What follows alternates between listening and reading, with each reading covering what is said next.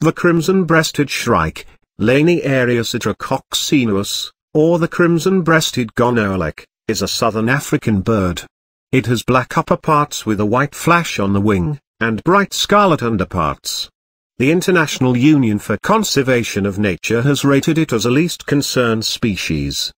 The species was first collected by William John Burchell in 1811 near the confluence of the Vaal and Orange Rivers. He named it atrococcineus, meaning black/red, finding the striking color combination quite remarkable. The generic name Laniarius was coined by the French ornithologist Louis Jean Pierre Vieillot and was meant to call attention to the butcher-like habits of the group.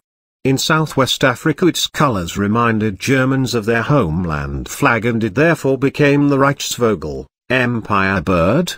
The species is closely related to two other bushshrikes, the yellow-crowned gonolek, Laniarius barbarus, and the black-headed gonolek, Laniarius erythrogaster, of East Africa, but DNA research has shown that it does not form a superspecies with the yellow-crowned gonolek, the black-headed gonolek, and the papyrus gonolek as previously thought. The sexes have the same coloration and are indistinguishable from each other.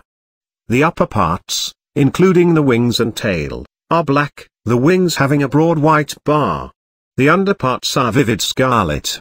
A yellow-breasted form is occasionally seen, and was at first thought to be a separate species.